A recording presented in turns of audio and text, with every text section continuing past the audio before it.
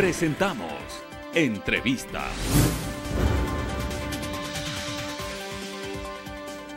Son las 12 horas con 45 minutos. Amigos, a continuación vamos a dialogar con el doctor Fernando Pesántez. Él es vicerrector general de la Universidad Politécnica Salesiana. Doctor, buenas tardes, bienvenido. ¿Sí me escucha? Licenciado, muy buenas tardes. Un gusto saludar a Telerama, a usted en particular. Muchas gracias por el espacio. Gracias por aceptar la invitación. Doctor, se emite un comunicado donde las universidades cofinanciadas, es decir, que reciben parte de los recursos económicos para su financiamiento del Estado, la mayoría particulares, van a tener una reducción adicional de 12 millones de dólares y obviamente dentro de las 8 beneficiarias de este valor que ahora son perjudicadas está la Universidad Politécnica Salesiana. ¿Cuál es su opinión con respecto a este nuevo anuncio, nuevo recorte? Muchas gracias por el espacio. Empiezo por saludar a nombre de nuestro rector, el padre Juan Cárdenas, quien está con una agenda académica en las diversas sedes de la universidad. Cabe indicar que hay que entender algo y situarlo muy bien. Todo lo relacionado a beneficios educacionales deben entenderse cuando son diezmados como perjuicios sociales de gran impacto. Yo diría incluso que son insuperables en el tiempo, en razón que los más afectados siempre serán las personas más pobres y los más vulnerables. Las reducciones presupuestarias no son de última novedad. En el caso de la UPS, permítame indicar cómo se han venido dando en los últimos 3 años. Se ha reducido este presupuesto de un valor otorgado de 13 millones en el año 2019 a un valor de 9.5 millones que están presupuestados para este año y que todavía no han sido entregados ni siquiera los primeros ingresos referentes al primer semestre. Y del año 2020 todavía existe una deuda de aproximadamente 5.5 millones de dólares. Todos estos elementos permiten indicar que el futuro de la educación superior en el país es un futuro con grandes problemas y que debe ser afrontados con una política mucho más centrada en la persona. Recordemos también que las universidades que reciben estos recursos están mal llamadas como cofinanciadas, porque no es que el Estado cofinancia la acción investigativa de vinculación u otros procesos que llevamos en la universidad. Lo que se ubica, estos presupuestos son neta y exclusivamente para temas de becas a los estudiantes. Por tanto, a quien están perjudicando son a las clases más vulnerables. Ese es el perjuicio. Es un perjuicio social de altísimo impacto, yo diría casi irreversible.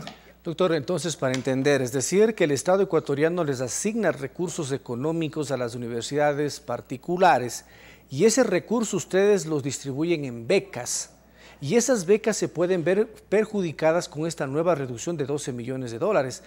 Por ahí es el tema. Exactamente. Para darle un poco de números sobre estos datos, ¿no? Existen 2 segmentos estudiantiles que se benefician con la asignación que hace el Estado, en este caso a la Universidad Salesiana. Son 1.600 jóvenes que se benefician de un 50% de la colegiatura. Estos llegan a través de los listados que anualmente o semestralmente, de acuerdo al tipo de oferta que tengan las universidades, y a los cupos que han asignado la CENESID, llegan a las universidades. Son 1.600 jóvenes que actualmente reciben estas ayudas del 50%. Con estos mismos rubros, la Universidad Salesiana ofrece ayuda a 7.500 jóvenes adicionalmente. ¿En función de qué? De su situación socioeconómica, es decir, jóvenes de quintil 1, 2 y 3. Prácticamente estamos hablando que los perjudicados son 9.328 jóvenes que se benefician con los aportes que el Estado ofrece a las universidades particulares, en este caso a la Salesiana. Si es que hablamos de 12 millones de dólares en 8 universidades llamadas o mal llamadas, como usted dice, cofinanciadas, significa que la reducción para cada universidad sería de $1,5 millones de dólares. Eso sumado a cuánto se ha reducido en los últimos meses o sobre todo en el año anterior y este año, doctor. Por ejemplo, en la Universidad Politécnica Salesiana. En la Salesiana, en el año 2020, 2019 se recibía 13 millones. Okay. Para el año, tengo las cifras aquí, para el año 2020 se nos comunicó inicialmente que el presupuesto iba a ser de 10.461.000 y finalmente bajo oficio se nos indicó que únicamente la cobertura sería de 9.500.000 en el año 2020. De eso únicamente se erogó por parte del Estado 5.200.000 dólares. Y el presupuesto del año 2021, que es de 9.597.000 dólares, no ha llegado un solo centavo. Por tanto, todo lo que estamos haciendo en becas es en función de los presupuestos internos de las universidades. Ahora, es ahí la responsabilidad de la universidad de manejar un presupuesto con una optimización financiera muy prudente para tener siempre una cuota de becas de respaldo para nuestros jóvenes. Así lo hace la Salesiana. Ahora, doctor, veámoslo desde dos puntos de vista. El primero, con los estudiantes que están ya en carrera, ¿qué va a pasar? Hay un comunicado, por ejemplo, de la Universidad Católica de Cuenca que dice que las 8 universidades van a asumir ese gasto o esa inversión para evitar afectar a los estudiantes matriculados. ¿Y qué va a pasar con las nuevas listas que envíen? Ya no enviará, por ejemplo, la CENESID nuevas listas con estudiantes que van a ingresar a primer ciclo porque no están financiando. Y obviamente ahí la situación se vuelve más complicada porque tampoco hay cupos en las universidades públicas. ¿Entiendo así? ¿Esa es la realidad? Exactamente. Porque esta situación no es novedad, como decía, viene dándose en el tiempo. Y la universidad, cada vez con los recortes que va ofreciendo el Estado, de alguna manera tiene que hacer cobertura con sus presupuestos internos. Entonces, lo que aseguramos es que todo joven que ya está en la universidad tendrá que mantener la beca que fue otorgada en principio. Lamentamos, obviamente, que el Estado no haga esta misma reflexión y que se dé cuenta que a quien está perjudicando son a estos 9.000 jóvenes. Pero la universidad, como menciono, tiene un presupuesto para hacer esta cobertura, un presupuesto que ha ido creciendo en el tiempo, al contrario del Estado.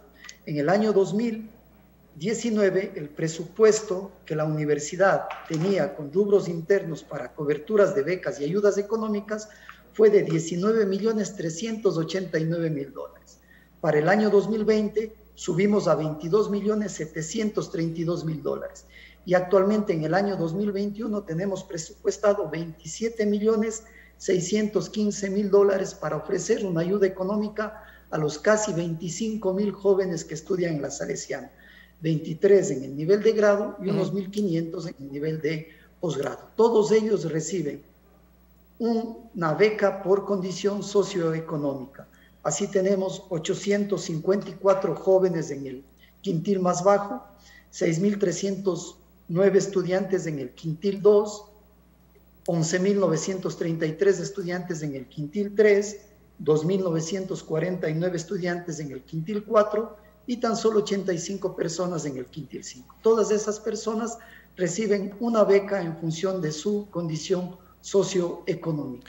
Ingresan a la universidad, llegan a una ficha y se les otorga una beca de ayuda inmediata, lo cual va a permanecer en la universidad. Doctor, ¿qué va a pasar si estas reducciones del presupuesto del Estado o de los recursos del Estado para el presupuesto de las universidades cofinanciadas se sigue reduciendo?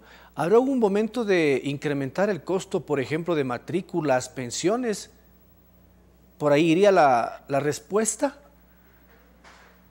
Yo creo que las universidades no harían una reflexión necesariamente sobre hacer una cobertura mayor al tema de colegiaturas, porque lamentablemente entendemos también que el pueblo ecuatoriano no alcanza más a pagar los costos de la educación superior en los términos en los que están. Lo que se tendrá que hacer es tomar otro tipo de acciones, como por ejemplo manejar una optimización financiera, dando mayor tiempo de uso al tema de renovación de laboratorios, disminuyendo los porcentajes de docentes que están en procesos de formación doctoral. Vale la pena indicar que, por ejemplo, en el caso de la Salesiana, nosotros tenemos más de 250 profesores con títulos de PhD que han sido financiados con recursos universitarios. Por tanto, tendremos que, de alguna manera, manejar otro tipo de estrategias internas que no, de alguna manera, afecten al bolsillo de los jóvenes estudiantes, que tampoco tienen por qué sufrir las consecuencias, en este caso, de lo que deje de asignar el Estado ecuatoriano. Lo que sí entendemos es que esos listados que solían llegar de la CENESID cada vez se tendrán que ir reduciendo, puesto que la CENESID de alguna manera no tiene el respaldo para poder seguir haciendo la aproximación de esos cupos a la universidad. Eso es lamentable en razón que la política del Estado, al contrario, es de ampliar los cupos y la cobertura de acceso a la educación superior. Doctor, ¿qué le queda a las universidades cofinanciadas? Porque hace pocos meses atrás presentaron una acción de protección para exigir recursos pendientes. ¿Habrá que tomar el mismo camino para no afectar a los estudiantes más allá del esfuerzo que ustedes puedan hacer? Yo creo que existen siempre las posibilidades jurídicas, legales. Se han hecho las necesarias ante los distintos organismos. Sin embargo, las respuestas no necesariamente han sido dadas.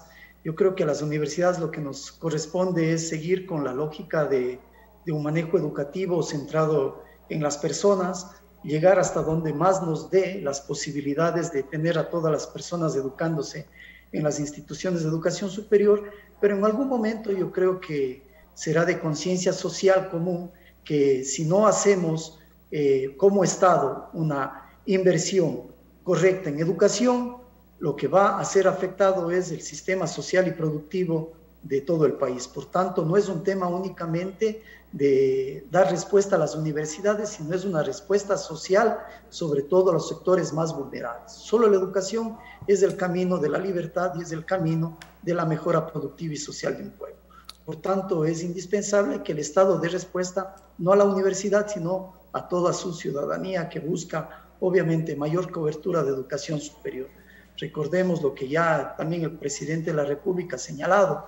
Existen más de 200.000 jóvenes que esperan llegar a las universidades ecuatorianas y tan solo acceden no más de un 70% de ellos.